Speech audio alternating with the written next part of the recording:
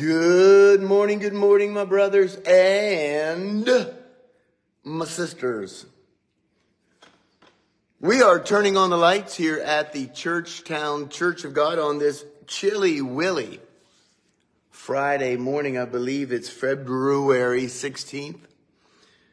The year of our Lord, 2024. It is Friday, which you know what that means. Every Friday, we remember Good Friday, and every Sunday, we celebrate the resurrection of the Lord Jesus Christ.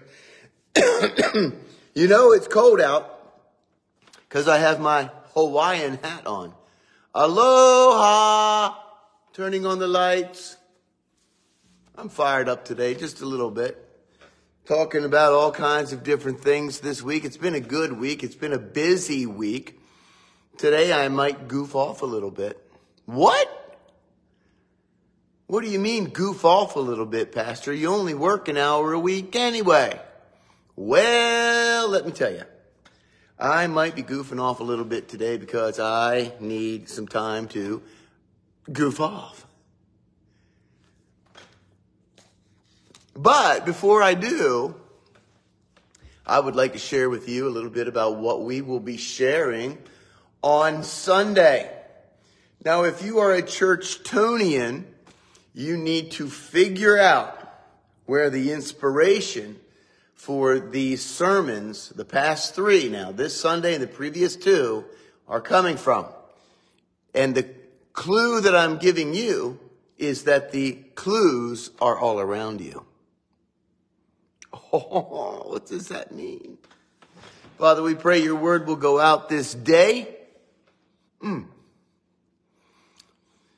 and change hearts and minds, that people will grow in their relationship with you,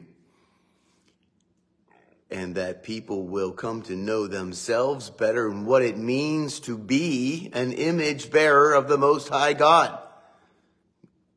As the Beatitudes teach us, craving, hungering and thirsting for righteousness, understanding our need for a Savior. Let us be reflections of you in the world, Lord. Let your church be a shining city on a hill.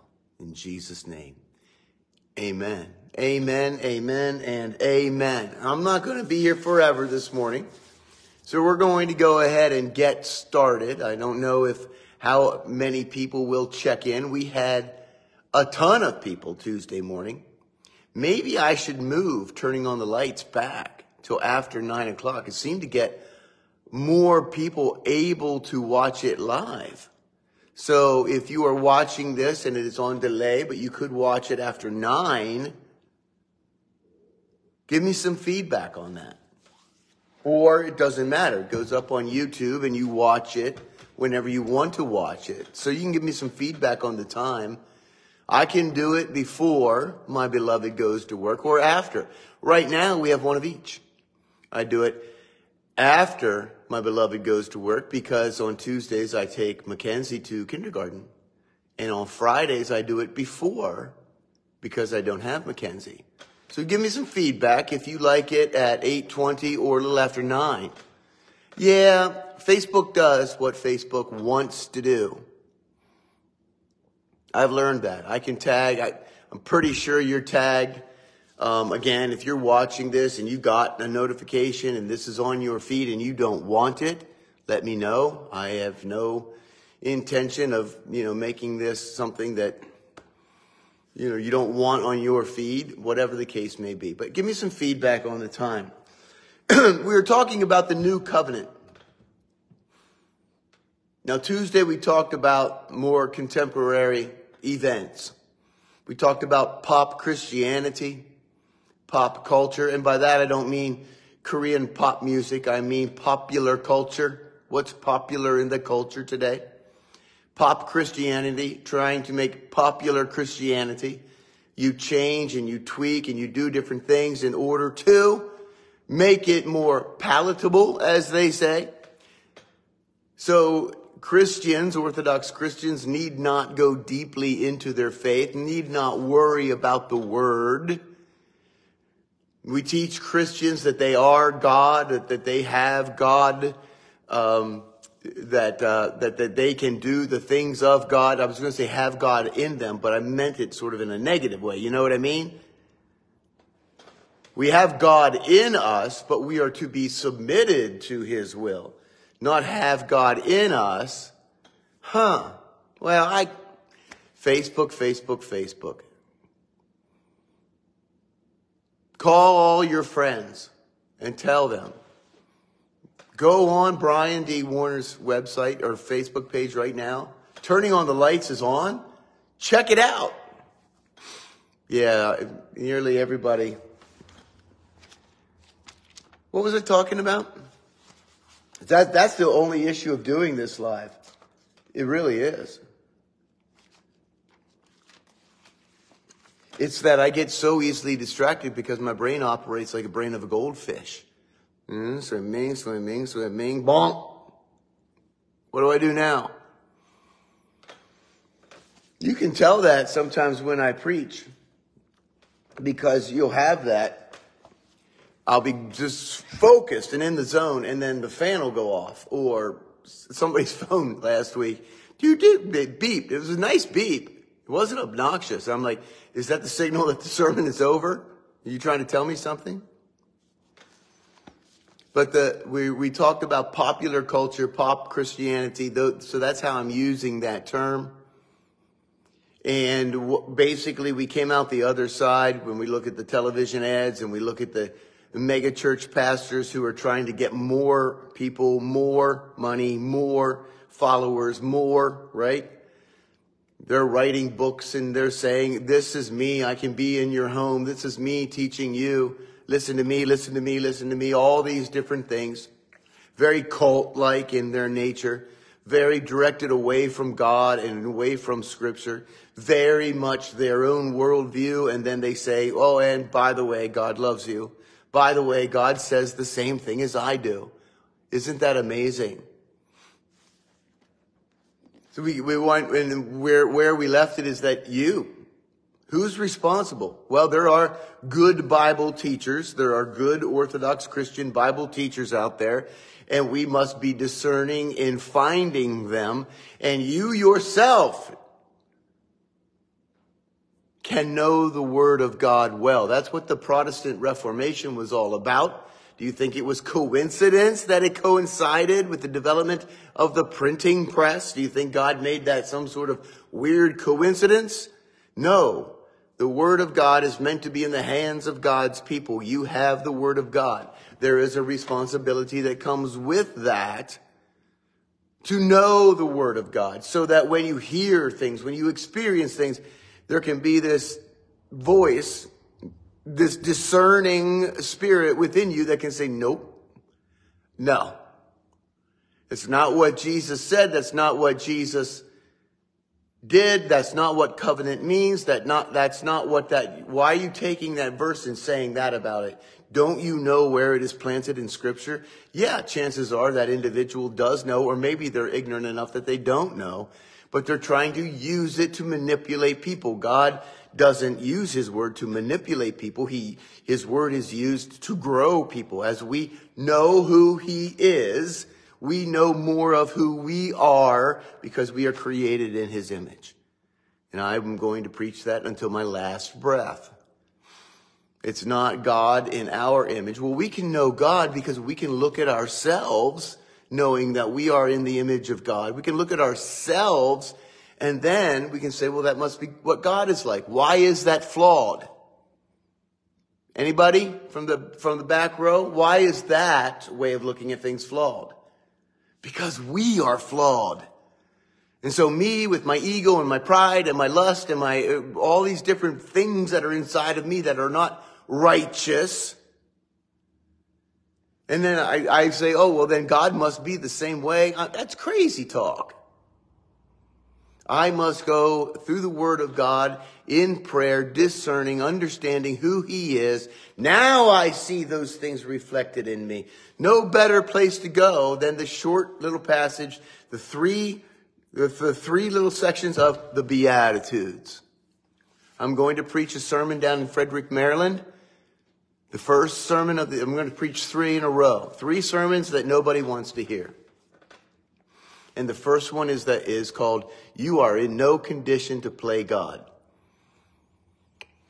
And we look at the Beatitudes and how God is seeking the hearts of man. And then we'll look at who God is. So in order to make that point, this is how we look at God and how we know who we are.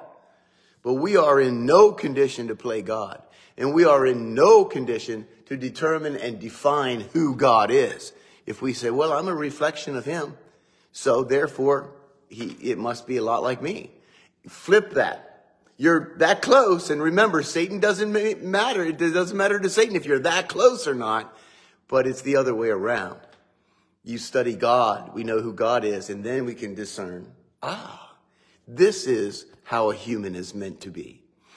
And then we read his word. And like I said, no clearer example than in the Beatitudes. And as far as the idea of he meets us where we are, we talked about that extensively on Tuesday. Yes, but there's a huge Christian but in that one. He meets us where we are. God's love is unconditional. It is radically inclusive of all humankind. He loves you. He wants everyone. However far they have strayed, whatever is wrong with them, and we all have things wrong with us, whatever, bring it to him for redemption. That's the key. He meets you where you are, yes. And he says, lay it at my feet. Be redeemed. The sin in your life, your being, be redeemed and know what it means to be human. That's what we're just talking about. Know what it means to be human. And I want to reinforce that point. The ministry of Jesus begins. And we know where I'm going with this, if you know the Word of God, because you know some of the first words that Jesus preached when he began to minister, when he began to call people unto him. Jesus heard that John had been arrested. He left Judea, returned to Galilee. This is Matthew 4. He went first to Nazareth and then left there to move to Capernaum beside the Sea of Galilee in the region of Zebulun and Naphtali. This fulfilled what God said through the prophet Isaiah, in the land of Nebulum and of Naphtali beside the sea beyond the Jordan River in Galilee, where so many Gentiles live. The people who sat in darkness have seen a great light, where so many Gentiles live. The Word of God, the Spirit of God is moving out. The Lion of Judah is out and moving. And for those who lived in the land where death cast its shadow, a light has shined. He is the light of the world. From then on, Jesus began to preach. Here's the first things that are recorded that he began to preach. Repent is the first word he says. He moves to where the Gentiles are, where the people live in darkness, where sin is abundant, when they are not considered to be people of God, God's chosen people. And he says, repent and become a child of God. Repent of your sins and turn to God, for the kingdom of heaven is near. Repent of your sins and turn to God, for the kingdom of heaven is near. Christian teachers and preachers, particularly in pop culture all over the world, will do anything to get around that verse. They want to take every other little verse, pull it out of context, and make the people believe that it believes what they want it to believe. I think I got that right. But you take that verse, repent of your sin and turn to God. For the kingdom of God is at hand. The kingdom of God is near. Take that one. Bring all of the sinners into your church. Say, God's arms are open for all of you. Regardless, all of your politics, what you believe about this, that, or the other thing, how you identify, you're living in sin, you're living in lust, you're living in addiction, whatever, come to the church. What are the first words that we say to them? Repent of your sin and turn to God. Well, that's not going to work for me because too many people will leave. They don't want to repent. We know that that's going to be the case. We know that the path is going to be narrow. But that does not negate your responsibility as a teacher or a preacher of the word. And that goes for spiritual leaders and lay persons alike who are in charge of their own family. As we say, here's your word of the day, their own milieu, their own sphere of influence. Bring your sin to the altar. Come. All are welcome, more than welcome. And this is where the idea of God's love, Satan takes and says, this is actually not love, this is hate. Because he will not accept you as you are. When Jesus is clearly teaching, repent of your sin, turn to God, for the kingdom of heaven is at hand. So that's that. That's the capstone on Tuesday's conversation.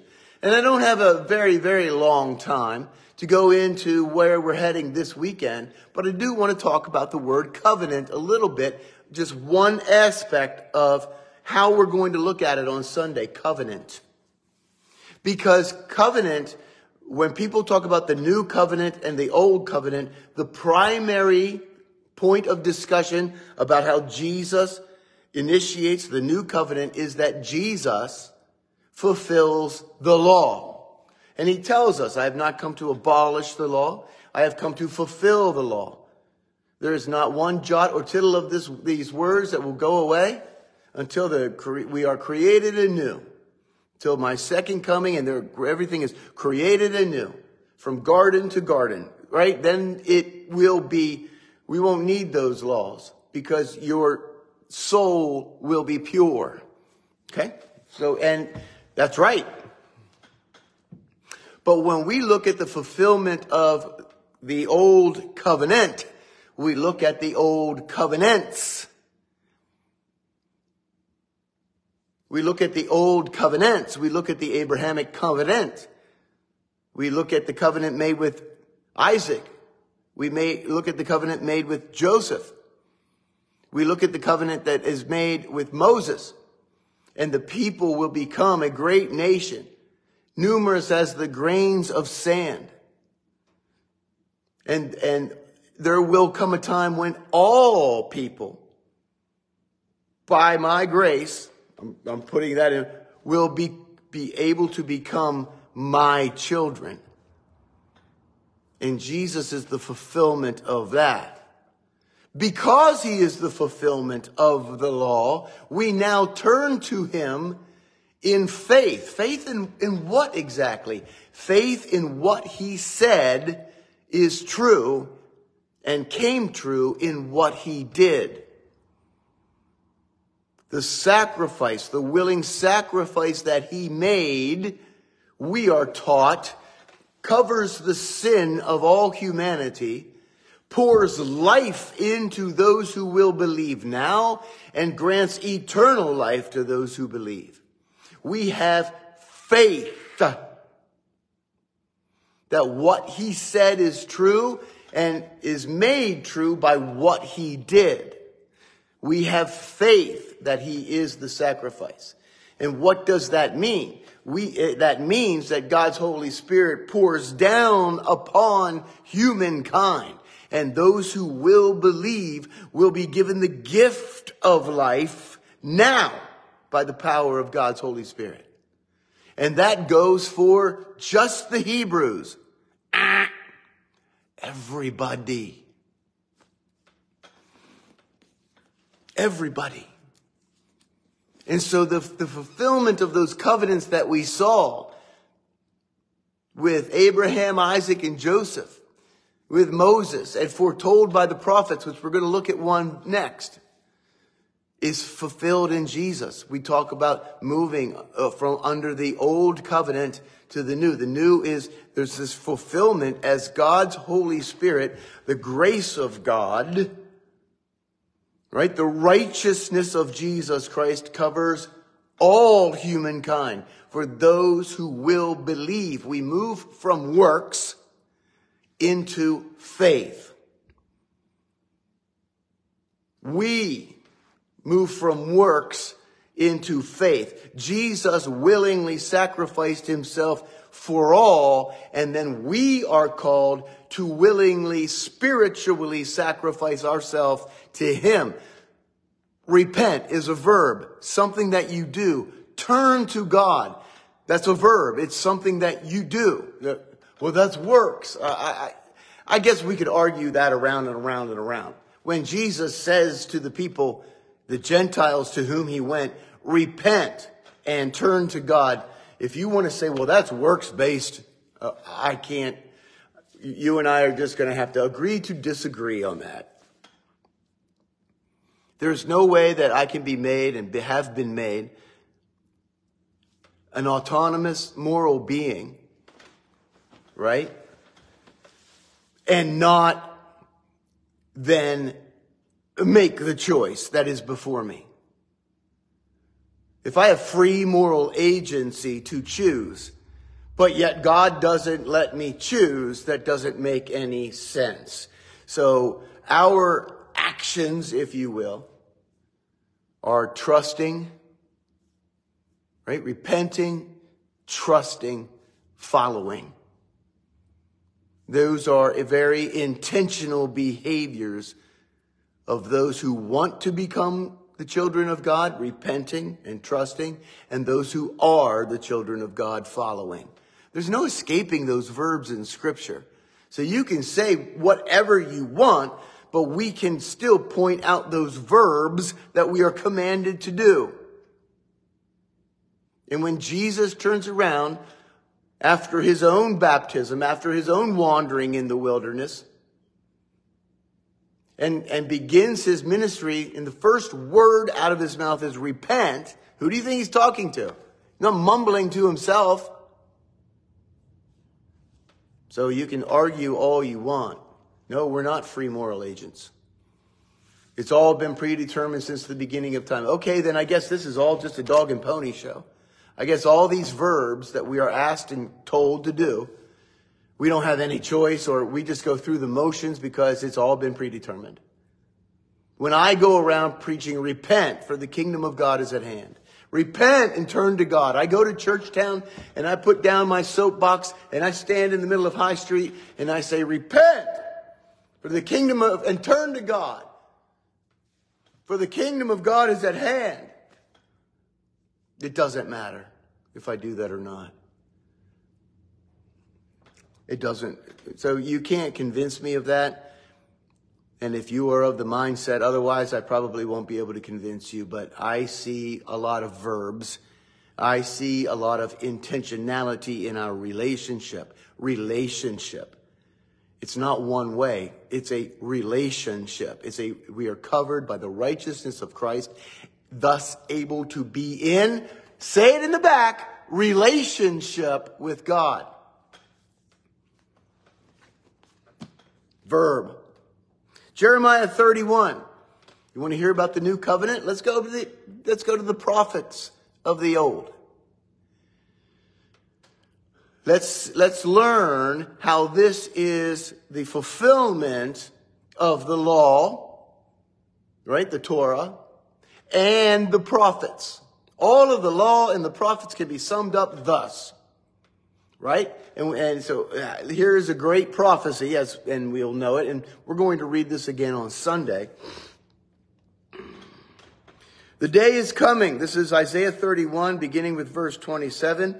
The day is coming, says the Lord, when I will greatly increase the human population and the number of animals here in Israel and in Judah. In the past, I deliberately uprooted and tore down this nation. I overthrew it, destroyed it, and brought disaster upon it. But in the future, I will just as deliberately plant it and build it up again. I, the Lord, has spoken. The people will no longer quote this proverb, the parents have eaten sour grapes, but their children's mouth pucker at the taste. The day is coming, says the Lord, when I will make a new covenant with the people of Israel and Judah. This covenant will not be like the one I made with their ancestors when I took them by the hand and brought them out of the land of Egypt. Right? The covenants that we spoke of what we call the fathers, right? The pillars of Christian faith.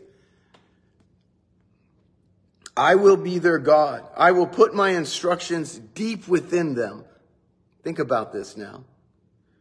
This is the new covenant I will make with the people on Israel of that day, says the Lord. I will put my instructions deep within them. I will write them on their hearts. I will be their God, and they will be my people, and they will not need to teach their neighbors, nor will they need to teach their relatives, saying, you should know the Lord. For everyone from the least to the greatest will know me already, says the Lord, and I will forgive their wickedness, and I will never again remember their sins.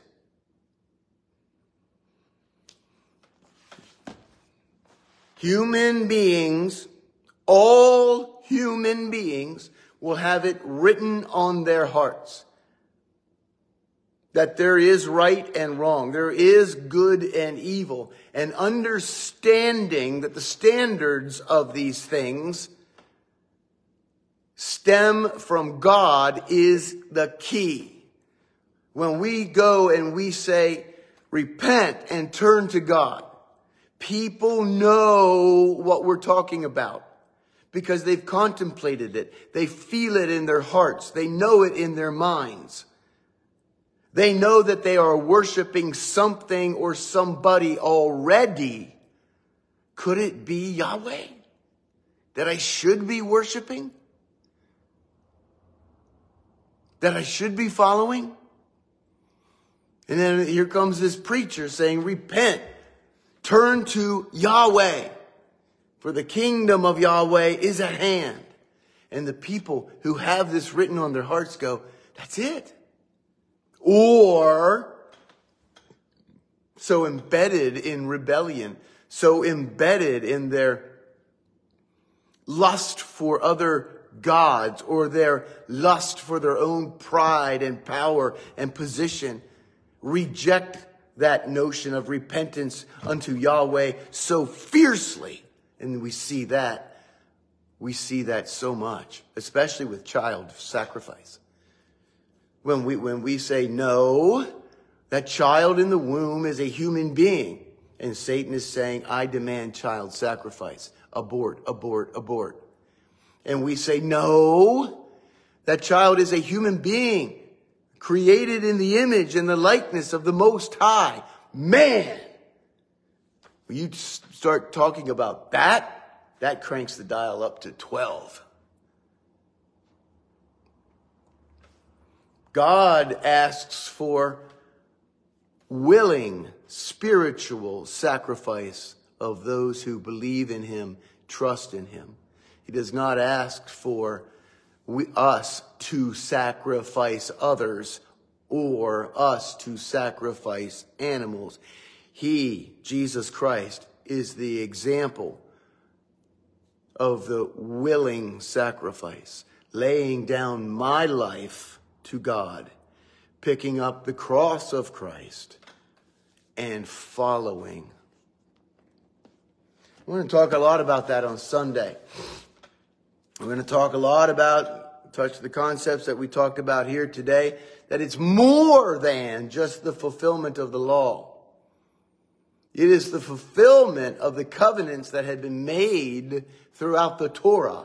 And it is the fulfillment of the prophecies that are made by Jeremiah and Ezekiel and Joel. And what does it mean now to live in the new covenant with God? We don't live under the oppression of the works of the law, but we do live in the era of their fulfillment. What does that mean? Well, I'm looking forward to it. I'm still digging. I'm still reading. I'm still putting everything together. by Sunday morning, my brain there will be words falling out of my ears, and we'll be ready to go. Let's get into the word and learn what this means. Father, we do pray that your word will continue to teach us, grow us, that we will know so that the world can know. We know how broken the lost are. That's why they're lost, Lord. They're walking in darkness, Lord. But as we know from the prophet Jeremiah, there is this knowledge of good and evil, of right and wrong, that is written on their hearts.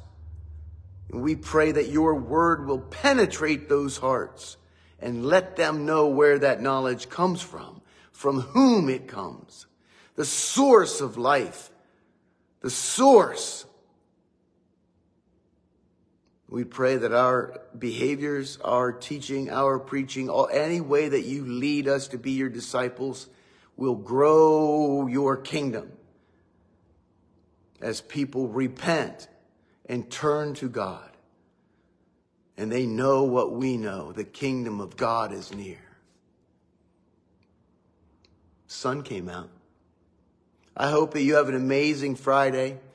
Who knows what the weather holds going into Saturday, but I do know if you're a Churchtonian, do not fear. We've got an incredible plow guy.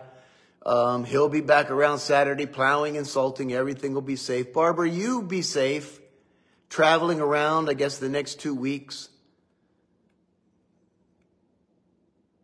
I like seeing you there. I'm being selfish, though, because you're doing what you're called to do. Pastor Barb. God bless you guys. I love you guys. And it's Friday. Everybody say it with me. Everybody type it. See you in church.